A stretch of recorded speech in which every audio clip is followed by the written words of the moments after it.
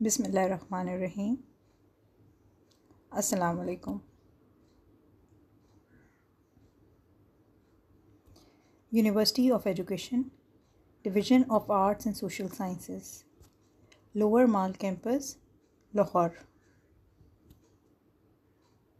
Your subject is Techniques of Design and your course code is FINE 1116 and this is Amna Suhail. Dear students, today we will discuss about positive or negative space in design with examples. This is your lecture 15.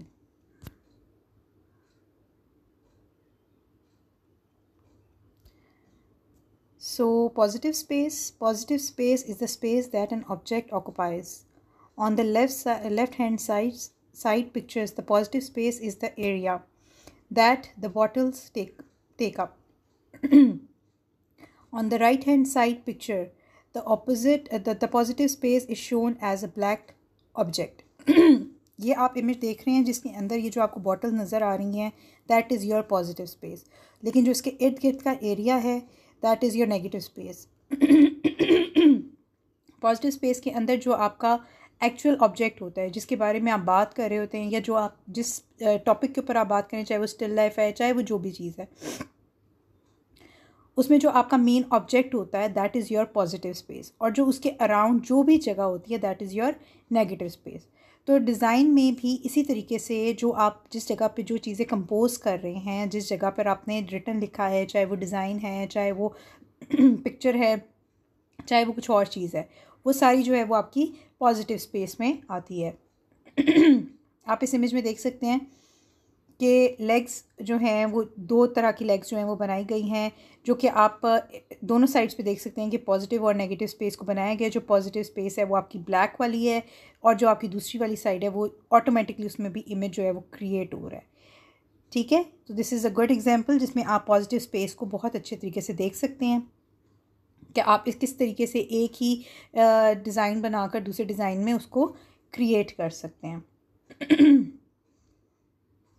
आज मैं आपको कुछ examples दिखाऊंगी, कुछ किस तरीके से आप जो है वो एक डिज़ाइन में चीज़ें ऐड कर सकते हैं। जैसे अगर आपने सिर्फ सिंपल लाइंस के थ्रू ही शेप देनी है, ब्लैक एंड वाइट कंट्रास्ट देकर भी आप अपने इमेज में किस तरीके से एक कंट्रास्ट जो है वो ऐड कर सकते हैं, या दो स्पेसेस जो कि पॉजिटिव और नेगेटिव है उसके थ्रू भी आप अपने जो इमेज है उसको क्रिएट कर सकते हैं। आप व्यूअर को अपनी बात समझा सकते हैं।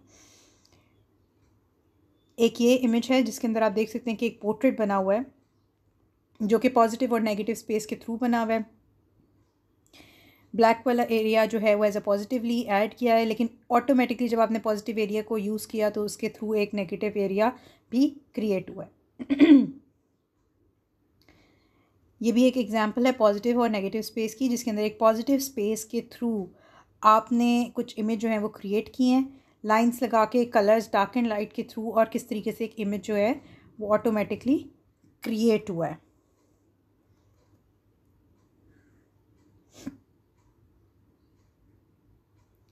इसके अंदर आप देख सकते हैं कि जो आपकी पॉजिटिव एरिया है वही आपके नेगेटिव एरिया के साथ मिलकर जो है एक कंपोजिशन क्रिएट कर रहा है। And this is a good example कि आप किस तरह से 4-5 चीज़ों को मिलाकर कलर की टोन के थ्रू आप कुछ चीज़ें ऐड करके इस तरीके से एक स्पेस जो है, अपना आर्ट वर्क जो है वो वो एक्सप्लेन कर सकते हैं।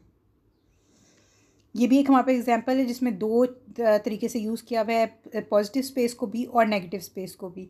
आप देख सकते हैं एक ही तरह का इमेज है, लेकिन किस तरीके से ब्लैक के साथ आपने आपकी जो लेफ़्ट साइड पर है, किस तरीके से एक पॉजिटिव स्पेस जो है वो ऐड की गई है, और उसी को जब हमने नेगेटिव स्पेस के साथ ऐड किया तो सेम इमेज कितना ऐड हो रहा है। मतलब फॉर एग्जांपल अगर हम सिर्फ पॉजिटिव स्पेस को देखें तो वो आपका ऑब्जेक्ट है, लेकिन जब हम उसके नेगेटिव स्पेस देखते हैं, जो आपका इर्द गिर्द की स्पेस है, वो भी इट्सेल्फ इतनी ही इम्पॉर्टेंट है जितनी आपकी पॉजिटिव स्पेस है। और दोनों में आपकी जो बात है वो कितनी क्लियरली समझी जा सकती है और समझाई जा सकती है।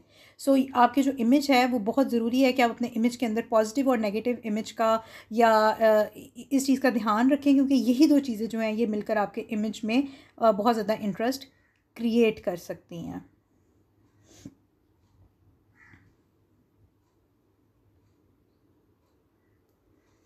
एक और हमारे पास इमेज है, एक और हमारे पास एग्जाम्पल है जिसमें आप देख सकते हैं कि एक ज़ीब्रा जो है वो बनाया गया है ब्लैक एंड वाइट इमेज के साथ, पॉजिटिव और नेगेटिव दोनों के साथ जब हमने बनाया। जब ज़ीब्रा है उसके अंदर लाइंस क्रिएट की हैं ब्लैक कलर की आपके लेफ़्ट साइड पर जो कि पॉजिटिव थी, और वो जब हमने उसी में जब नेगेटिव स्पेस के साथ उसको बनाया है तो वो भी एक इटसेल्फ एक इम्पॉर्टेंस क्रिएट कर रहा है।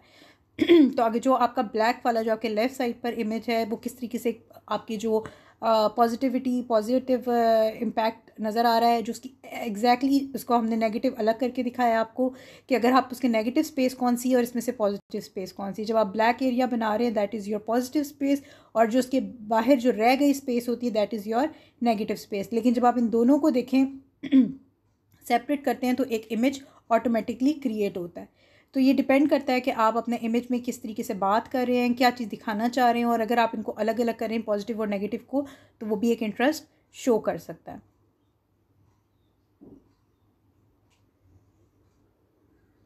Okay, now we will discuss about negative space. We are discussing the importance of colours, images and shapes, but what about the space in a left blank? It is called the negative space, which is simple words means the area between the around the elements. If used creatively, negative space can help create a shape and highlight the important compounds of your design. अगर आप अपने design में बहुत ही interestingly positive negative space को use करते हैं तो ये एक आपके काम डिज़ाइन के अंदर बहुत ज़्यादा हाईलाइट और इम्पॉर्टेंट कंपाउंड बनकर सामने आता है। जैसे कि आप ये देख सकते हैं कि सिंपल एक कैट का इमेज जो है वो बनाया गया है पॉजिटिव स्पेस के अंदर, लेकिन नेगेटिव स्पेस जो है उसको इस तरीके से कंपोज किया गया कि उसके अंदर एक और शेप जो है वो हमें नज़र आ रही है।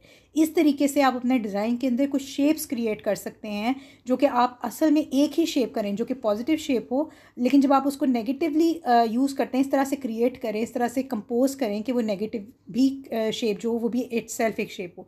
ये हम कुछ शेप्स जो हैं उसके अंदर ऐड करेंगे, कुछ मैं आपको बताऊंगी कि किस तरीके से आप अपनी अपने डिज़ाइन में नेगेटिव स्पेस को यूज़ कर सकते हैं। Negative space is a question and a breathing room for all the design elements on the page. Gestalt principles also state that the negative space not only helps to define links between objects but it also helps to define their limits.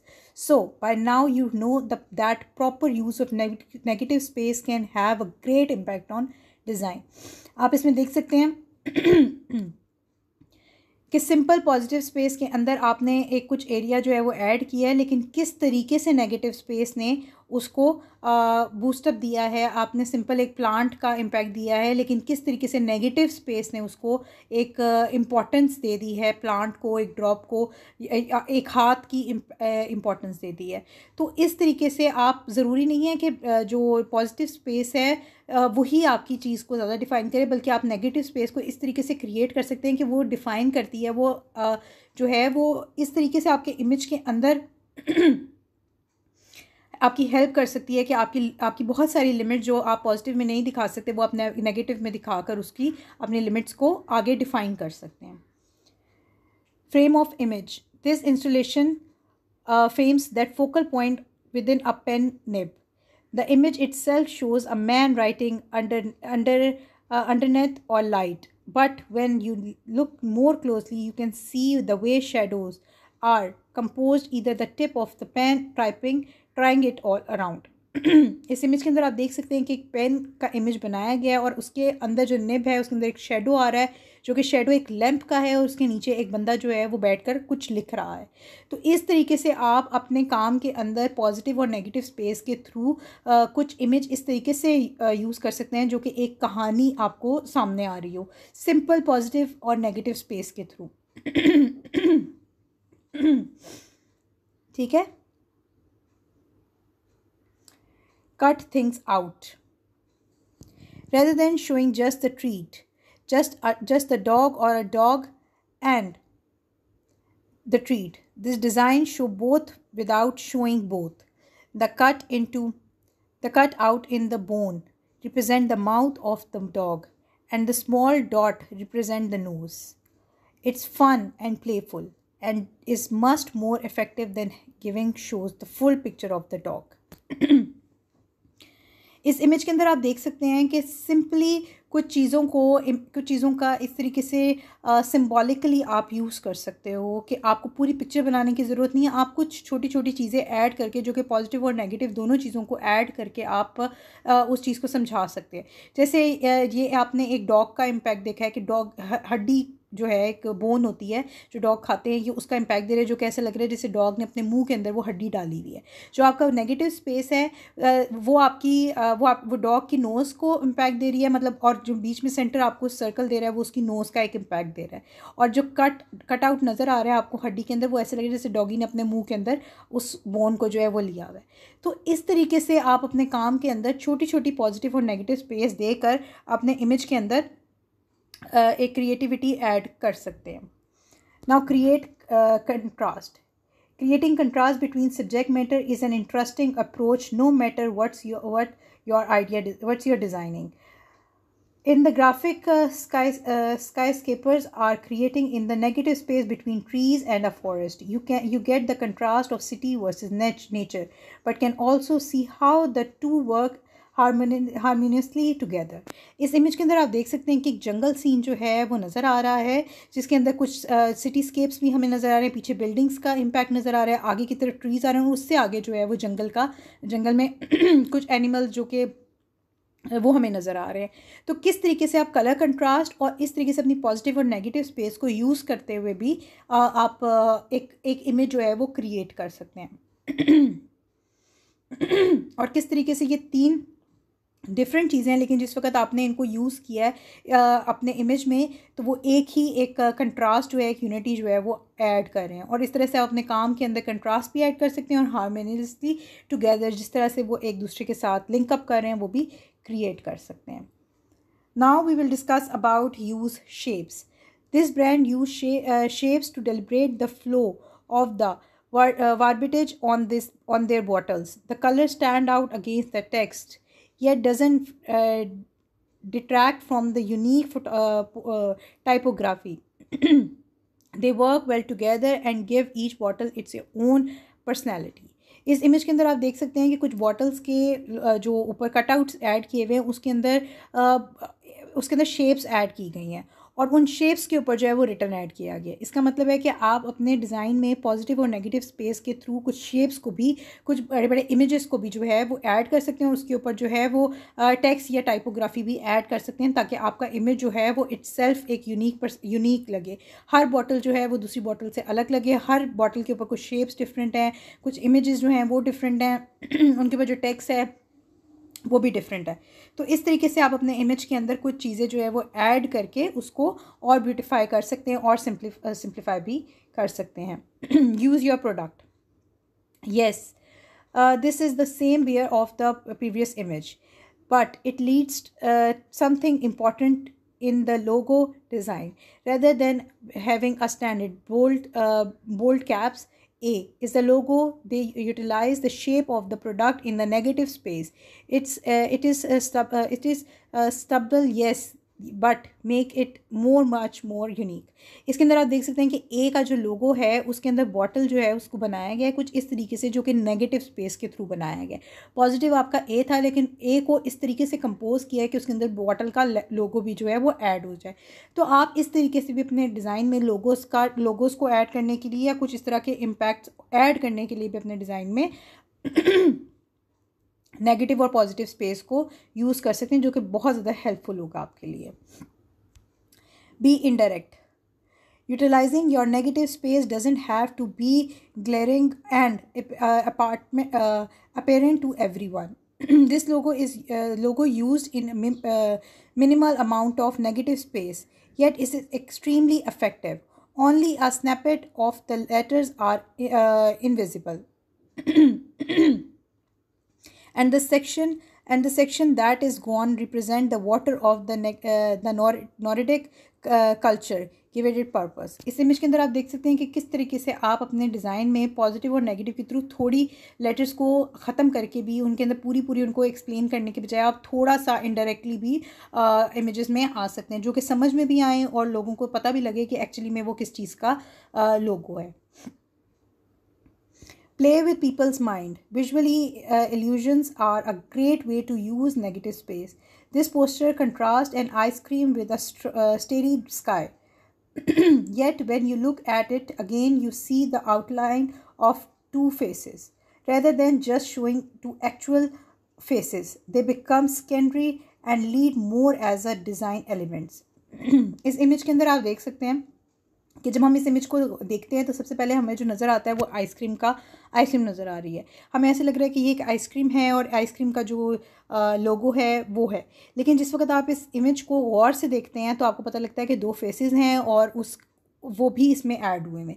इस तरीके से आप कुछ चीज़ों को secondary रख सकते हैं और कुछ चीज़ों को जो है वो ओपन फर्स्ट में आप उसको उनको इम्पोर्टेंस देकर भी ऐड अप कर सकते हैं। तो इस तरह के इमेजेस जो हैं वो हेल्प करते हैं आपको व्यूअर को इंटरेक्ट करने में, कनेक्ट करने के लिए भी बहुत ज़्यादा ज़रूरी हैं। तो आप इस तरह के अपने डिज़ाइन में इमेजेस क्रिएट कर सकते हैं ताकि जो व्यूअर है वो थोड़ी देर के लिए आपके डिज़ाइन के साथ, आपके काम के साथ जो है वो इंटरेक्ट कर सके। Let it breathe.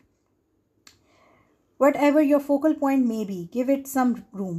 This poster has a figure right dead center with a tone of black empty space around it. You focus on a figure and see its importance. And the arms coming from the black background around the figure are a nice double touch. इस image के अंदर आप देख सकते हैं कि एकदम हमारे पास जो है वो एक फिगर है सेंटर में और उसमें से जो ब्लैक एरिया है उधर से कोई एक फिगर जो है वो दूसरे वाइट वाले फिगर के ऊपर आ रहा है। कोई नेगेटिव स्पेस जो है पॉजिटिव स्पेस के साथ किस तरह से आप रिलेट कर सकते हैं, किस तरह से आप उनको आपस में कनेक्ट कर सकते हैं, इसके अंदर साफ साफ हमें नज़र आ रहा है। सो आप इस तरीके से अपने डिज़ाइन के अंदर जो है चीज़ें ऐड कर सकते हैं। Use layers. The installation is twofold. At first glance, you can see a skull, but when you examine the image more closely, you can machinery and smoke clouds and the interior. The two messages lend to each other, laying the industrial revolution out alongside death, representation, the damage it's done to environment, as well as the lives lost in the early stage of the revolution. इस image के अंदर आप देख सकते हैं कि कुछ layers में जो है वो बात की गई है। फर्स्ट में जो है वो आपको नज़र आ रहा है कि एक स्कल बना हुआ है और बैक साइड पे जो है वो कुछ ऐसे इंडस्ट्रियल एरिया बना हुआ है जो कि स्मोक और इस तरह की चीज़ें दे रहे हैं। आप इस तरह से अपने डिज़ाइन के अंदर कुछ इमेजेस ऐड करके मैसेजेस भी क्रिएट कर सकते हैं कि इंडस्ट्री एरिया जो है उसकी स्मोक और इससे जो है वो हमारे जो लोग हैं उनमें कितना इन्वायरमेंटल पोल्यूशन हो रहा है और कितने लोग जो हैं इस पोल्यूशन की वजह से उनको सांस लेने में और उनको सर्वाइवल के लिए उनके लिए प्रॉब्लम्स क्रिएट हो रही हैं। तो आप इस तरह की चीज़ें जो है वो ऐड करके अपने डिज़ाइन में मैसेजेस दे सकते हैं। सो स्टूडेंट्स, आज हमने जो है वो नेगेटिव और पॉजिटिव स्पेस की कुछ एग्जांपल्स देखी हैं, कुछ काम देखे हैं जिससे हमें ये पता लगा है कि नेगेटिव और positive space is very important for our design और हम किस तरीके से नेगेटिव और पॉजिटिव स्पेस को यूज़ करके अपने काम को एक्सप्लेन कर सकते हैं और अच्छे तरीके से बना सकते हैं। आई होप कि आपको अच्छे तरीके से समझ आई होगी। अगर आपको किसी किस्म का कोई क्वेश्चन हो, किसी किस्म की क्यूरीज हो, just text me, just tell me, we will discuss about it and we will sort it out. Other than just take care of your self, stay home and take care of your self. Thank you so much. अल्लाह हाफिज़।